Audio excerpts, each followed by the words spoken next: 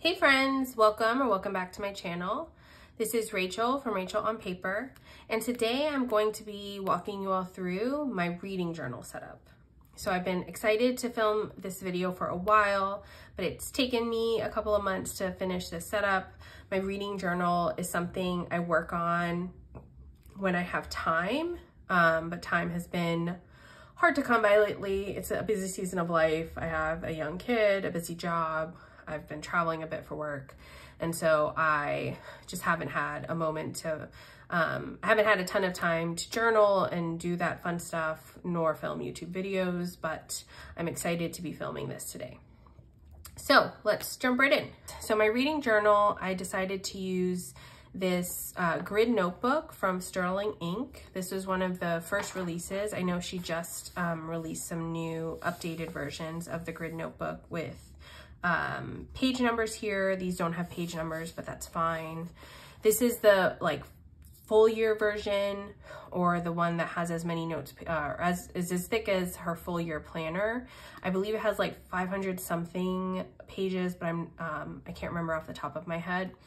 I'm not gonna need that many pages in a reading journal in a year, but my plan is, and why I was really attracted to this thicker notebook, was my plan is to use this over a couple of years. So I'm imagining getting at least 2, if not 3 years in this reading journal, and then it being really fun to, flip through the whole journal, see all of the books I've read and reread over the last few years, and have all of those sort of bookish collections and trackers in one place, and it being like a really fulfilling notebook to flip through when it's done. That's my vision.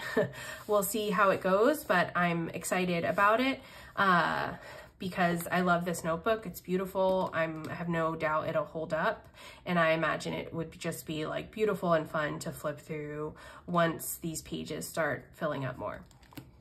So I have this is in a clear cover from Catspresso Co. I love these covers because they're thicker than the Midori covers you get for A5, and they have more pockets. They have pockets in the back here too, and it feels just really sturdy, a sturdy cover that I don't need any other cover around. Plus I don't really take my reading journal anywhere, so it's more about protecting it from my son and just in the house. Okay, so let's get into the setup. I started setting this up at the end of last year, and so something I did, and so I put, some stickers down at the front. I did a little reading, or a little sticker collage here on this cover page.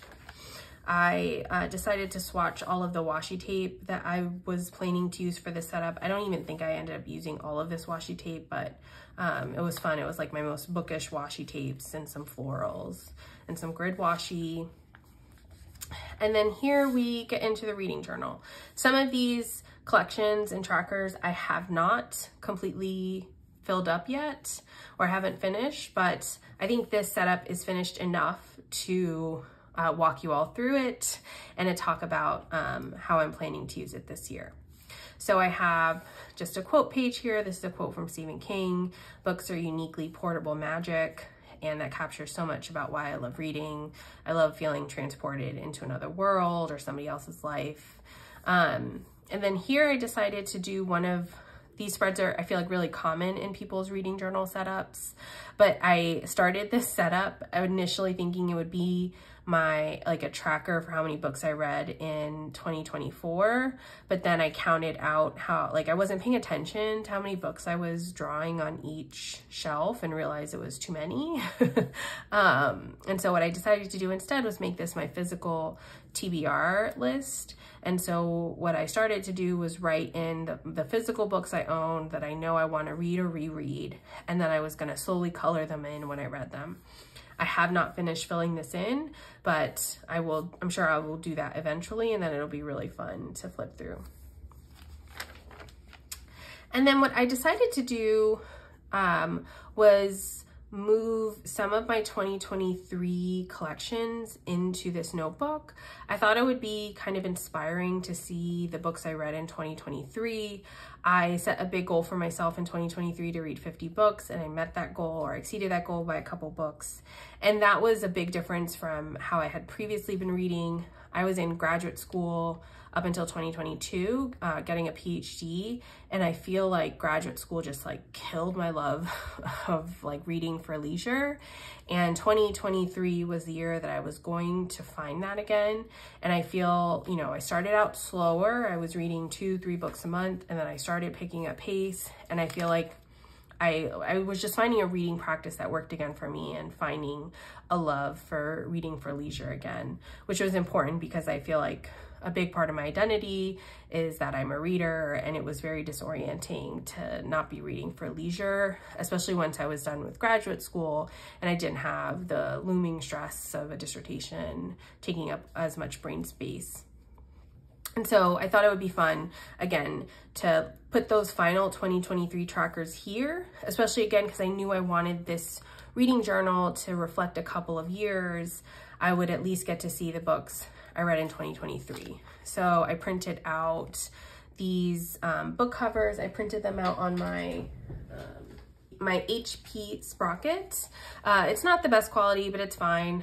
And it works, and it's reliable. So, you know, I've been thinking about potentially picking up another photo printer with a better quality.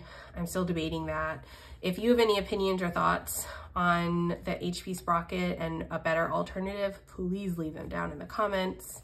But I essentially save, you know, each of these book covers, and it will print like a 2x2 little like collage with my HP Sprocket and cut them up, and it works out great. I don't even love how, I will say, like, I don't love how I ended up doing this layout, like all of the different colors I'm using, but it's fine. Like, I wasn't going to reprint them. It doesn't look terrible. And then I also used these little dot stickers to indicate books that were audiobooks and books that were library books. I got really into audiobooks last year. It was a huge way that I was able to read so many books. If you are on the fence about audiobooks, I'm just gonna take a moment to sing their praises and note a couple things. It's really important. The narration really matters. And so I really encourage you, if you're thinking about audiobooks, to find other people's recommendations for great audiobook narrations, and to listen to samples of the audiobooks. Like, really try to listen to them and get, like, see if you can get lost in it before buying it. But there are so many phenomenal audiobooks, and I feel like I am now an audiobook evangelist. I can't stop talking about how much I love audiobooks, because I feel like it's just opened up this, opened up a lot more time for me to read. You know, when I'm walking the dog, doing laundry, doing house chores, I can also be sinking myself into a good book. And then I did this little collage, summarizing the number of books I read in 2023. And then I did this spread of like a recap of my reading in 2023. A lot of this information comes from Storygraph. Storygraph is an alternative to Goodreads, if you're not familiar with it. Goodreads, I've been on Goodreads for a long time, and it's fine, but I feel like they really haven't updated that app in like 10 years. And Storygraph gives you some great like statistics about your reading in ways that I really love. And so right now I'm keeping both up to date. We'll see how long that lasts. I'll link both my Storygraph and Goodreads down below if you're interested in following me. I keep both of them up to date, and I'm trying to add more reviews for the books I read or the books I'm reading in 2024 to those sites. And then from there, we get into my 2024 setup. So what I decided to do, I ended up writing a quote down here. It was a long quote from Anne Lamott's Bird by Bird, which is a book about writing. I, write for a living and I like writing for fun. And so I've been reading about writing a lot and the craft of writing recently. And this quote really stuck out to me. And so I wanted to write it down here. I still haven't finished this book. I read half of it and then it's not that I didn't finish it. I just got distracted with other books I was reading. I'm sure I will plan to finish it at some point, hopefully soon, because it's phenomenal. And, the advice is way more accessible than I think I anticipated. I wish I would have read it earlier in my dissertation stage. And then I tipped in this vellum from Sterling Ink. This was from the January subscription kit. I was obsessed with this sort of celestial theme. It's so beautiful. And so I put this in to demark the 2023 pages from the 2024. And then I have this 2024 cover page. This is from Virgo on Paper. And then here I have my reading goals. I usually, for a long time, just had I wanted to read reading goals in terms of the number of books, but I was trying to be more expansive and think about what my reading priorities are. And so I really want to get through my physical TBR list, read more library books, what I'm calling the banned book project, which is reading books that have been banned in school districts in the US. Toni Morrison's work, which overlaps with the banned book project. I want to write a review for every book I read. I have been writing reviews. I haven't posted them online yet, but I am going to get to them. I have a backlog, but I've captured my thoughts. I really like writing reading reviews because it helps me remember what I loved about a book. And I really rely on reading reviews from other public readers to help me pick books and also think about reading. I like seeing how other people reacted to books I read. And so I really want to contribute more to those conversations. And again, writing reviews helps me as a reader. And then I want to find a book club in real life. I used to belong to a book club several years ago when I lived in New York, and I feel like there's so many virtual book clubs, so I really want to find a book club in person. I want to reread the books of my youth. This is sort of related to the banned book projects, but I've been thinking a lot about, people's opinions about what books kids should and shouldn't have access to, which has led me to want to think about what books were really formative in my life and see how they feel in revisiting them. So I've been rereading the Harry Potter books. I have some thoughts and feelings. I have lots of feelings in large part because J.K. Rowling really sucks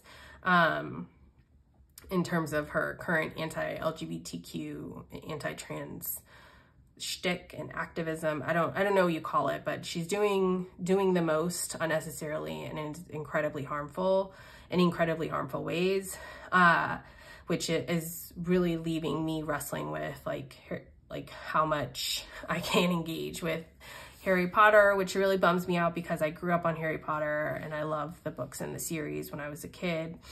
But that's an aside that I'm planning to write about on my Substack if you want to follow me. My Substack so far has been mostly about books. And so if you're watching a reading journal setup, I'm assuming you are also a reader. And so if you are interested in reading my book reviews, please subscribe or check out my Substack down in the description box below. And then I also want to reorganize my home library, which I think will help me with my reading goals because I want to make sure my physical TBR list is separate from the books that I've read or the books that at least I'm not prioritizing reading right now. And then here I have a reading tracker. I ended up writing down 63 because it was even, but my goal is to read 60 books. If I get to 63, that's great. I am ahead of pace, so it's possible I might even need to add more, which there's space to do here. But essentially the way I've set up this legend is I have different colors for physical, digital, and audio, and then I put a little gold heart at the bottom if it's a library book, because I do take out I do get audio and digital books from the library as well as physical books. And so I've been doing a good job of using the library more, and you'll see there's a real mix of book formats. I struggle the most with physical books, in large part because I love carrying around my Kindle. It's so easy to keep reading on, wherever I am, or if I'm out, hanging out with my son. it's much easier to read on a Kindle rather than have him, accidentally grab a hardcover book and rip a page, which has happened to me. He's 2.5, it's not his fault. But because it has happened, I mostly only read Kindle books around him now. And I like reading Kindle books when I'm in bed because it's just more comfortable to hold. And if, my husband turns down the lights, I can adjust the light on my Kindle. And so I really struggle with reading physical books, but I have so many physical books I want to read. And so I'm really trying to carve out more space in my day and my weekends to read more physical books. That's an aside. But I'm excited about this reading tracker, which will tell me more about just like how I'm reading. And it'll also help me know if I'm meeting my goal of reading more library books. And then here I decided to do a book bracket. I've seen these on different people's reading journal setups before, and I've never done one, and I thought it would be fun. And so I started to fill out my favorite books of each month, and then of those, which one was my favorite. Although I really debated, and maybe it was The Fraud, but I love both of these books, The Fraud by Zadie Smith and The Daughter of Dr. Moreau by Silvia Moreno Garcia. I really love both of them. They're probably two of my favorite books I've read so far this year. And the day I was filling this out, I decided to pick The Daughter of Dr. Moreau over The Fraud, but it could have easily been The Fraud. They're both excellent. And this will just be, another fun way to track my reading and think about my favorite books of the year. And then here I set up a 2024 to be read space. I haven't filled it out yet, and my plan was to try to be more intentional, or just try to think about the books I really want to be sure I read this year. I have some goals, again, my physical TBR list, and so going through my physical TBR and outlining the books I absolutely want to read from my physical TBR, new releases that I really want to read this year. I am very much a mood reader, and I pick up whatever book is vibing with me next. And so I want to be a little bit more intentional because there's some books that have been on my TBR for so long, or that I've had in my physical collection that I really want to get to. And then here I have a collection I set up called Reading the Classics. These are some authors that I really want to read or reread their entire, all of their books. I want to read all of August Wilson's plays. I want to read and reread all of Toni Morrison's work and Octavia Butler's work. And so I decided to write them all out. And, this is one of the main reasons I was really excited about having, or one of the reasons I was really excited about having a reading journal that would span multiple years, because I don't anticipate finishing all of these books in 2024, but I could imagine finishing them over 3 years.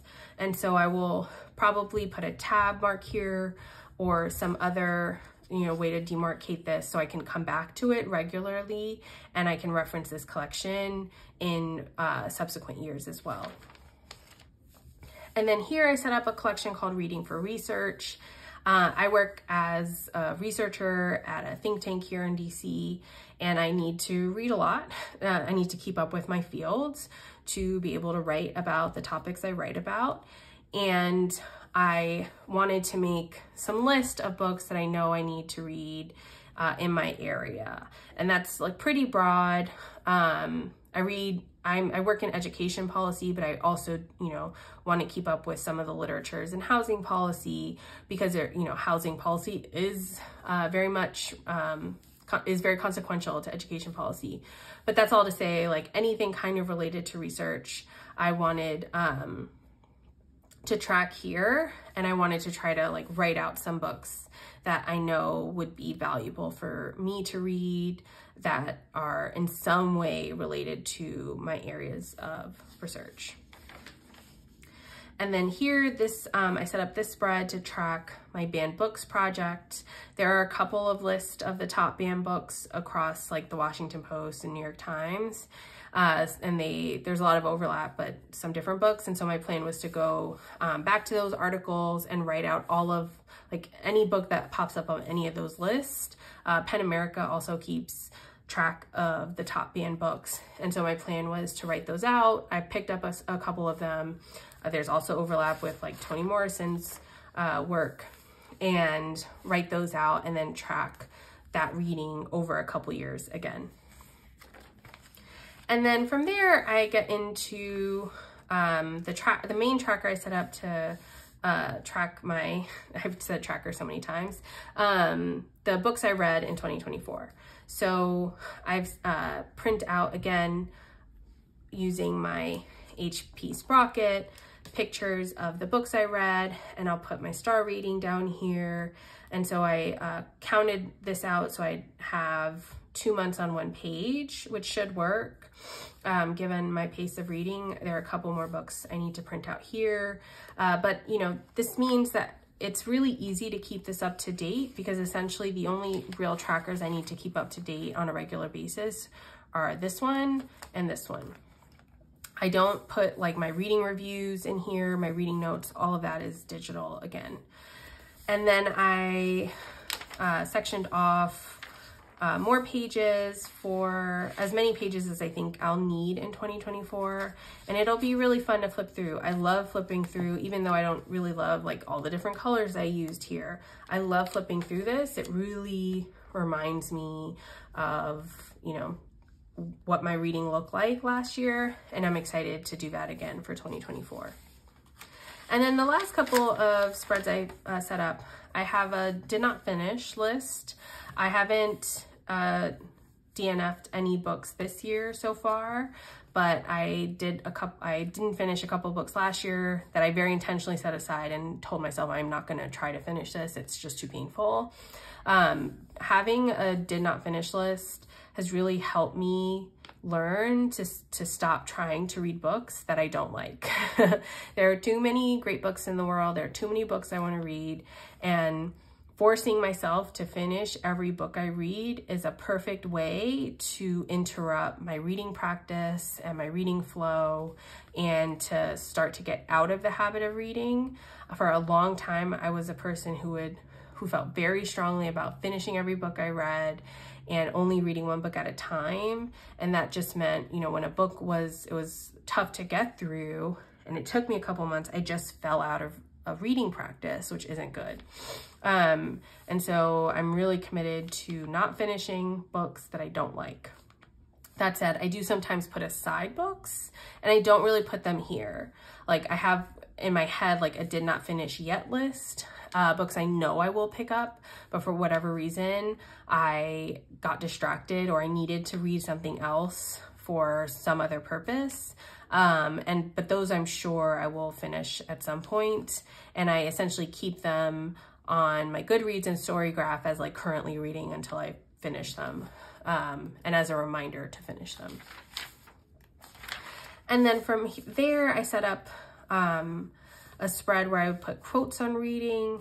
I came across this Malcolm X quote, which I really loved, which said I could spend the rest of my life reading, just satisfying my curiosity. And I felt like I had to write it down, and so I set up this spread. And I in general love the idea of just like capturing a bunch of different quotes on reading and on books that I imagine I could use in my planner, and I could also use in this reading journal for other, you know, cover pages or quotes pages I want to write. And then from there, I sectioned off some pages for reading notes. I didn't section off a ton, but if I need more, I need more.